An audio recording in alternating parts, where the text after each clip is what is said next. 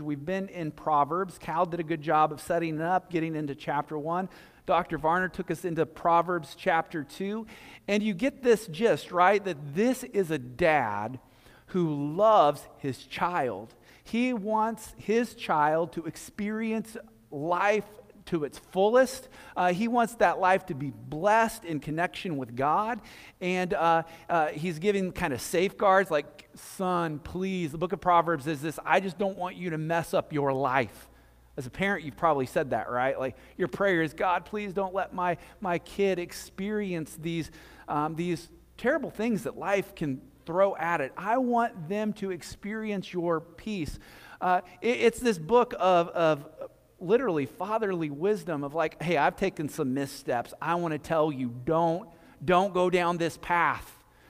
This book has something for all of us, and it reminds me of a rejuvenated father who's focused, and that's kind of how I feel today. Like, I feel focused. I'm like, I care about you, and so I have some things that I want to share, and some of it is going to, I think, connect with where you are deeply.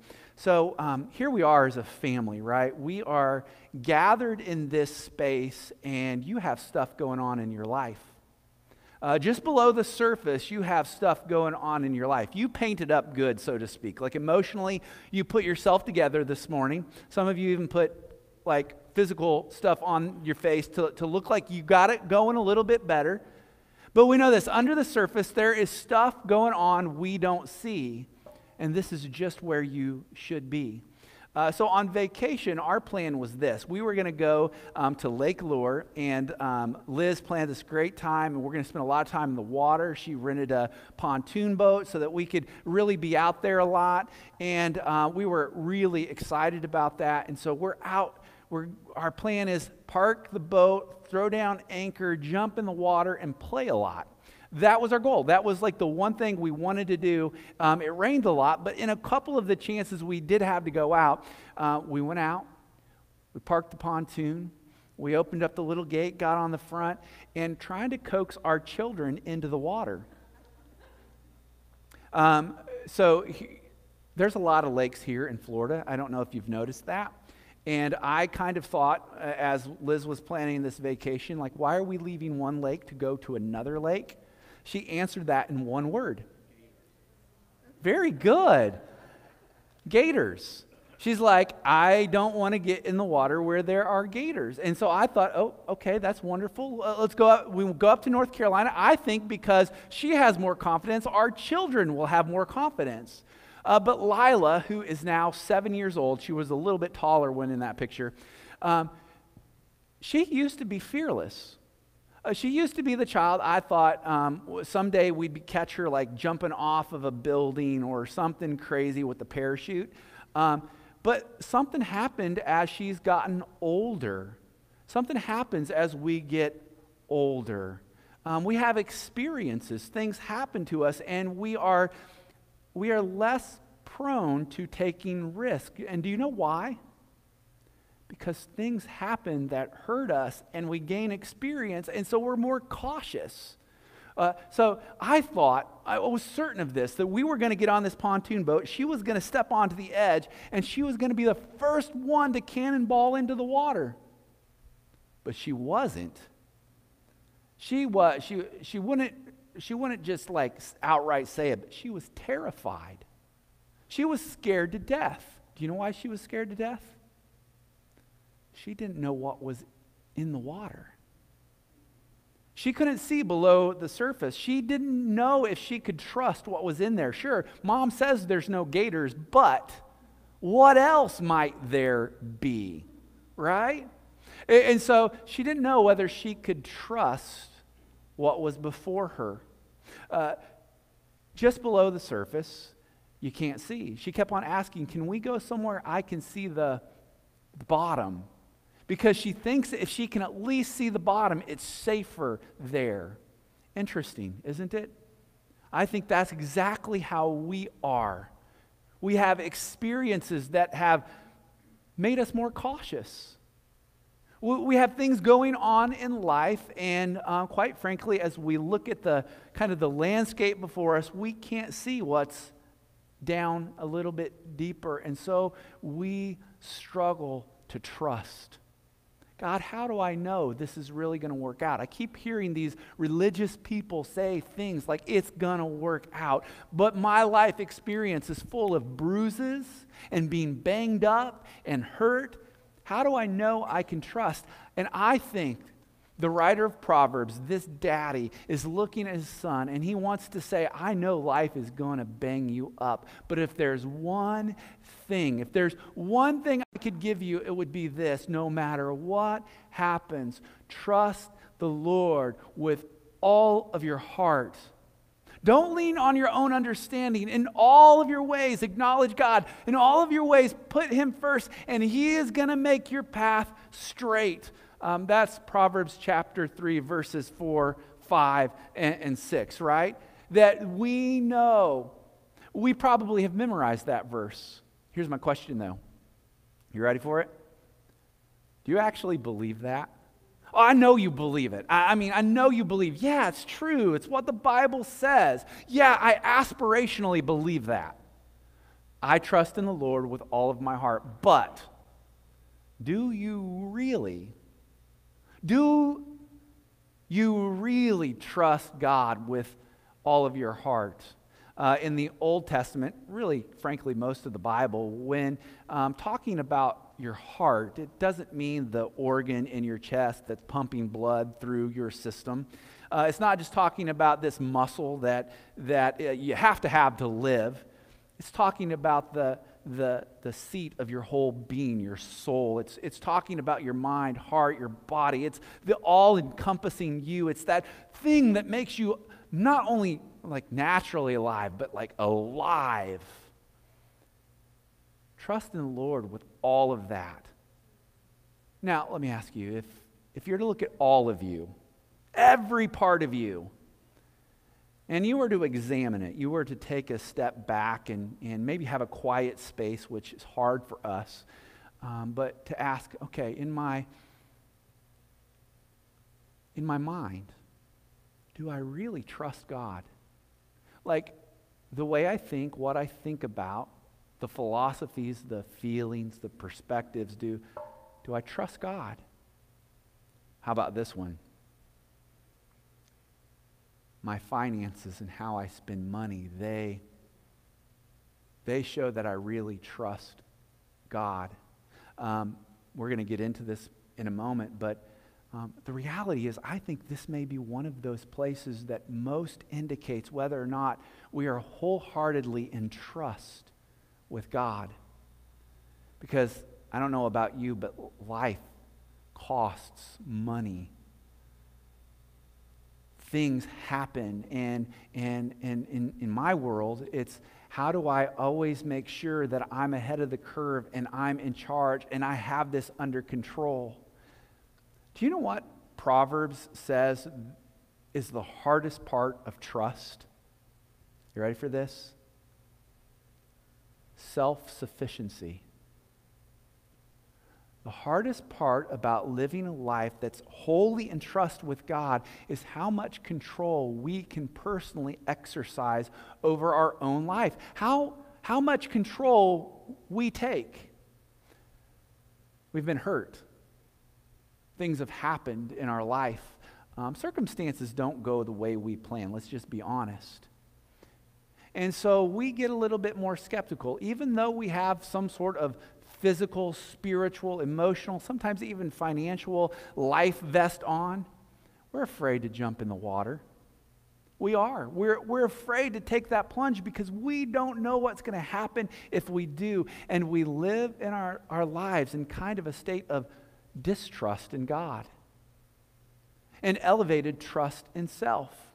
I'm going to protect myself. I'm going to guard myself. I'm not going to put myself in places where I might be hurt. I'm not going to be faithful in giving because I don't know what's going to happen tomorrow. I'm not going to put myself out there relationally because those people can be so mean. When we live our lives like that, we technically begin to live our life in self-sufficiency instead of trust in God's sufficiency, protection, covering.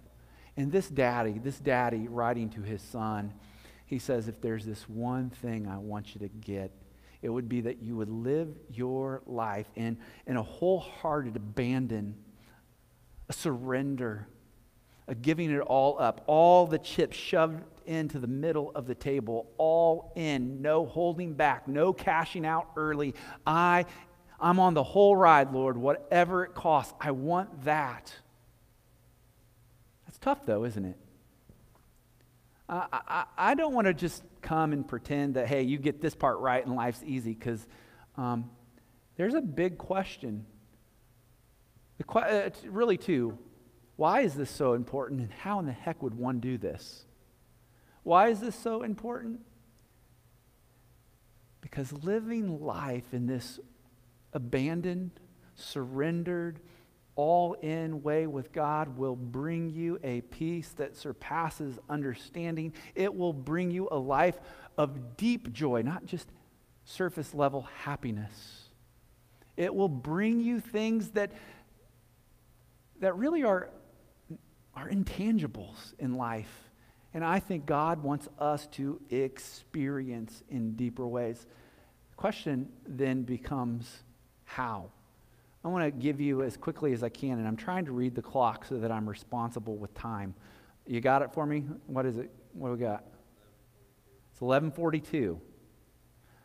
How about you give me 10 minutes, and I will give you 5 how-tos about putting all of our trust in God. And I'm going to grab my notes so that I'm quicker with time. Because if I don't have my notes, well, I'm going to ramble. So, all right, number 1, write this down. How do I practice a life of all in, full abandon? God, I trust you. Number 1, it starts with every single day you have to remind yourself of God's unconditional love. That's the starting point. It doesn't start with you. It can't start with you. You can't be the source of your own energy, your own strength. It has to start with this relationship with God, this knowledge that God is there and He's good. But it takes practice of reminding ourselves that God is good, because we keep on experiencing things in this world that are tough and difficult and frustrating. And so we have to remind ourselves not to put our hope in ourselves or in things here or idols we create. This is what Proverbs 3:3-5 says. Let love and faithfulness never leave you. Bind them. I love that. Bind them around your neck. Write them on the tablet of your heart. Then you will win favor and a good name in the sight of God and man. Trust in the Lord with all of your heart. Here is something we've been talking about for a while. Spiritual practices. I don't know if you've tried this yet. I don't know if you're drinking the Kool-Aid and trying it out, but here's the deal. I believe spiritual practices will transform your relationship with God. They're hard. They're difficult. It is a practice for a reason. We say practice it because you're not going to do it perfectly, but I believe this. With everything that's in me, I believe this. If you will begin to meditate on and write down and record and journal and think about, take notes if journaling is too girly, take notes about how God is providing, answering prayers, how God has showed up, how you can trust Him. I believe you will begin to comprehend and trust that He's as good as He says He is. I heard somebody say this not long ago. It's in your quiet times that you begin to understand. It's when you begin to get relaxed and there's nothing going on that you finally recognize what your idols truly are. Because we're so busy, so much is going on in our world. We're chasing so many things from one appointment to the next, from one ding to the next. We live in such a fashion, but when we pull away, we begin to recognize what the true affections of our heart are for. I heard this, and then on vacation, we went up to the mountains, and our cell service was terrible. Oh, by the way, I think this is funny. It just shows how messed up I am. Do you know what the first question I asked Liz was when we got to the cabin we were staying in? Is there Wi-Fi? Yes, that's how messed up I am. I wasn't sure I could make it 10 days or so without Wi-Fi. I'm just telling you how messed up I am. That's end of story. So anyway, we started taking some time to defrag and to meditate, and I started recognizing something. When I'd wake up in the morning, there were thoughts that would come to my mind, and when we had free time, there were things I was thinking about, and I started recognizing there are idols in my life that I thought were dead a long time ago that are actually still there, and I just buried them. Because when I would wake up, I would think. I would be drawn to. Forgive me, I hope this doesn't shatter your beliefs about me, but I didn't necessarily just wake up and think, oh good, now I get to go spend time with God, and it's going to be so wonderful and quiet and peaceful. It's not just how I woke up. I woke up thinking about other things and wanting to go and do other things. Okay, so one real-time example. You probably don't follow things like the NBA. I love basketball. I haven't really followed the NBA playoffs in 10 years or so, not since a team that I really liked was really good, and they've been really bad for a really long time, so I really haven't cared. But because I had free time, I started watching the NBA playoffs. And after watching one game, you can ask my wife, my whole life began to revolve around making sure I could watch the game. And I knew this. You know what I thought to myself? That's really silly. That's not very, how old am I? 18? What is going on here? That's what I thought. But I kept on thinking about it. And then I suddenly found myself scrolling, because we had Wi-Fi, scrolling to learn more about the players on the team and people and stuff I hadn't done in a very long time, because I don't have time to do it. But I started recognizing something. I have idols that had laid dormant, that I thought were dead, but were there. And I have to cautiously put those things where they belong. Not to say basketball is bad. I watched every game of the NBA playoffs. But I tried to reprioritize that where it really belonged. What in your life is taking precedence, priority, whether it's relationship or sensuality, or whether it be greed or wealth or position or power, whether it be dominating or keeping control in a particular given circumstance? God may be saying to you, give it all over to me. Trust me, you don't need to be in control of this moment. Every day you have to remind yourself of God's love. And so that leads to this. Number 2, submit your whole self to Scripture. This is what the writer, this dad, says, lean not on your own understanding. Why does he have to say that? Because your starting point is to think you are right. Should I say that again? Your natural starting spot, no matter who you are, is to think you are correct. Should I say that a third time just to make sure? Every single one of us, we start with an assumption that my perspective, my vantage point, what I have learned, what I have experienced, it's correct. And other people must be starting from a wrong vantage point. And so, here's what this loving Father says. Don't lean on your own understanding, on your own experience, what you've learned. In all your ways, acknowledge Him. Who? God. And He will make your path straight. He will straighten you out. He will help take you in the direction that you need to go. By the way, if you take a look at these first 12 verses, there's an interesting pattern that you see emerging right now. Every odd verse is your responsibility as a person. My son, if you'll do this, if you will practice this, if you will go in this direction, the even verse response is, and God will respond to you. This is how God will show up. It's a couplet. Your responsibility's here, God's responsibility's here, but it starts with your responsibility. But what's your first responsibility?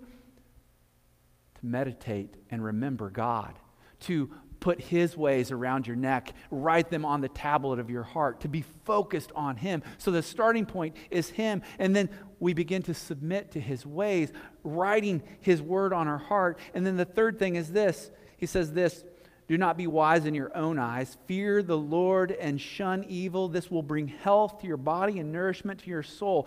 You have to learn to be humble.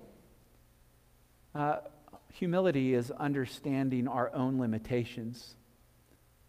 It is accepting that we aren't always right, that we don't always have the right vantage point, that we need to lower ourselves and allow God to speak into our life. And humility means fearing the Lord, God's direction, God's boundaries, God's ways. It means shunning the things that are evil, the things that lead us down a path into a direction that is self-sufficient or is selfish. He doesn't want us going down those places. And He says in response, if you do this, you're going to experience health in your body and nourishment to your bones. I don't know if that is a tangible or just a tangible promise, or if that's just a sign of wisdom. You do this and your life is going to be rich and full. You're going to experience God's presence in new ways. You want that. Then He gets to the difficult stuff, let's be honest. As if not being selfish and self-centered, as if that's not hard, He targets it a little bit deeper by looking at greed. I know there is not a single greedy person in this room. I want to start there, positive, right? There's not a greedy person in this room. But the Lord says this, this dad says this in verse 9, honor the Lord with your wealth. You're saying, good, I'm not wealthy. This does not apply to me, right? You're not wealthy.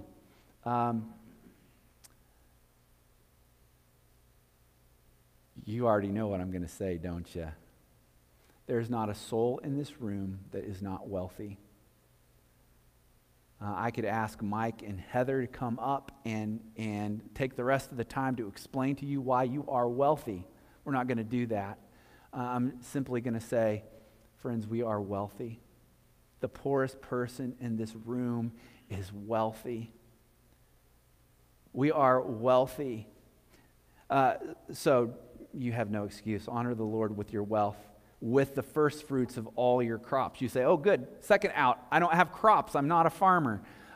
Sorry, that doesn't work either, because, again, the idea here is simply you have all of these things God has given you in your life to manage and to grow. You have this job, you have these relationships, you have these things that you are developing, and hopefully they're growing. There are, of course, seasons, but here's the deal. You're responsible for managing all that you've been given. So give the first fruits of your crop. Give, do you know what that means?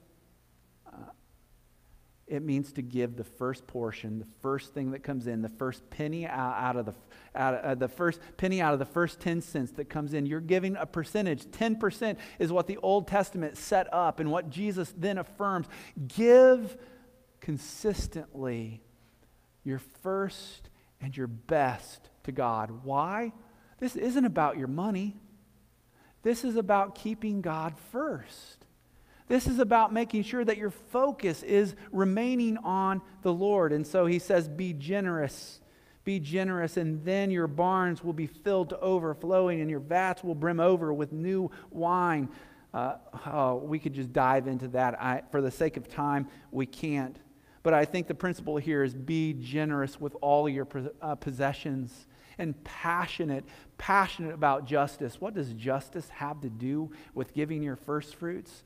The idea was this, is that you would give your best to God first, so that then the needs of the poor and the outcast and the people who needed would be provided, because they had, it was our responsibility to take care of culture. So we give so that others can be cared for, and it brings justice. And I won't even go into all the other implications of Christians being givers, caring for the needs of other people, meeting their needs. I won't go into that now, but we could. But finally, this. He says this in verse 11, "My son, do not despise the Lord's discipline and do not resent his rebuke. Because the Lord disciplines those he loves. As a father, the son he delights in." The difficult things that you're going through, this is God's way of refining you. This is God's way of wanting to show up in your life and to prove that he is able and capable. The difficult things that you're going through are ways to learn about God's sufficiency and provision. It may not feel like it in the moment. I could tell story after story, and so could you, of the times where it felt like life was just so difficult, and that it would be easier to give up or move on or whatever you wanted to say. But I have watched the Lord do so much through those difficult times. So if you're in the midst of that, don't give up. So Lila, on the edge of that pontoon boat, was having a hard time trusting because she didn't know what laid below the surface. She had a hard time trusting that Dad's word was just safe and good and that she was going to survive. She was certain that some sea creature was going to come up from the bottom and entangle her and pull her under. As a matter of fact, one time when she finally did jump, her foot touched the bottom and she felt the slimy algae at the bottom, and she was certain that something had her foot. I think that's exactly what life is like. I think that's what trust is like. I will forever, well, at least for a long time, have etched in my mind this vacation with our daughters and us trying to coax them to jump into the water for the first time that day. Interesting thing happened. Who do you think the first person in the water was? The interesting thing was the first person in the water was our 4-year-old Lexi. Do you know why? She hasn't been dinged up as much. I haven't let her down as much as I've let Lila down at 7. And so when Dad said, "Get in the water," she got in the water. But with Lila, do you know what had to happen? I had to jump in. I had to jump in the water. It was cold. It was really cold. It was really uncomfortable. I got to be honest. But I had to go first. And do you know the good news of the gospel? That Jesus jumped in to our swamp and our mess, whether there were gators or junk. He spread out his arms and he says, "Trust me. Come to me." I don't know what you're going through, but right now I think that is an image I want you to have in your mind, that the Lord Jesus humbled himself, jumped into the mess and became uncomfortable and died that we might experience peace that transcends all understanding. He is the perfect son of Proverbs. There is no other person who is the perfect son of Proverbs, but Jesus is. He was faithful and obedient and did all the Father said so that we could experience relationship with God. That's the good news.